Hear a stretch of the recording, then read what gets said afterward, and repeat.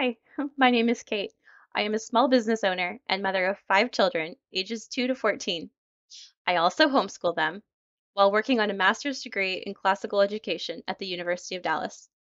I have homeschooled for 5 years, utilizing a number of curricula and different methods of education. In 2018, I opened a nonprofit, Aquinas Vancouver, here locally in the state of Washington. This program seeks to enable and equip families to home educate. We teach parents how to homeschool. Specifically, we teach them how to successfully implement a classical education with a range of ages. But I'm familiar with most typical formats as seen in most public schools.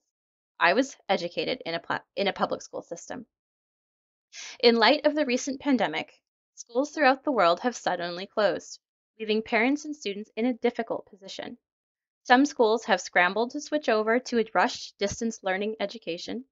Others have sent home loads of books and paperwork, and others have sent nothing. There is a panic sweeping our nation. Frantic parents are trying to find resources at home with curricula they've never used before themselves. Sometimes they have guidance, and sometimes they do not. This is scary for a lot of you. This is new and it's unfamiliar, and your kids don't know what to expect. I know that many of you are feeling a lot of fear and anxiety. Fear is coming at you in many forms, and your kids are feeling it too.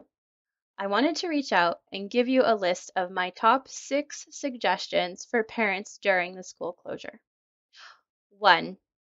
Don't panic. This is temporary and it's going to be okay. It really will. The biggest obstacle is overcoming your own anxiety and calming your kids' anxiety. 2. Don't start today. Take a few days. Get yourself mentally prepared and get your home prepped before you begin lessons. Your kids need time to readjust to a new normal anyway. I have 4 subcategories for this. A. Make space in your home for studying. The kids' room, the dining room table, the sofa. It doesn't really matter. B. Make it pretty. It doesn't need to look like a classroom, but you do need to enjoy being in it for a number of hours a day. C. Gather your pencils, paper, pens into a container that are easily accessible. Then get 2 bins, one for the books to be done that day, and the other for the work that has been accomplished for the day, and then repeat the following day. D. Make sure that there is decent lighting and seating. All right, number 3. Create a schedule and make a list. Then prepare to abandon it. It's good to create a schedule, and you should have one. But what looks good on paper often doesn't work in practice. Just ask me how I know. Be very flexible with your schedule. It is unlikely that you will complete everything on your first draft. You still have a home to run, food to make, chores to do, normal family stuff to prepare for to keep your family going and healthy. Be very flexible with your kids and especially with yourself. 4. Be patient. I usually tell my new clients to give themselves 8 weeks to find their groove. You don't have that much time because this situation won't last for the long term. Week 3 will probably be your hardest. Most people get started and then quickly run into issues. But don't give up. Your kids need a routine and a structure for their day, and you can provide that in your home. 5. The words keep up, throw out of your vocabulary.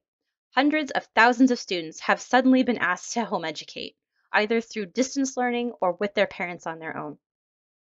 They are not used to this new role. They don't have the expectations. The kids all learn at a different pace. It won't happen. Your new goal is not to keep up with the class. It is to make daily progress and keep peace in your home. 6. Finally, think of this time as a family retreat more than as a house arrest. This could be the best thing that has ever happened for your family.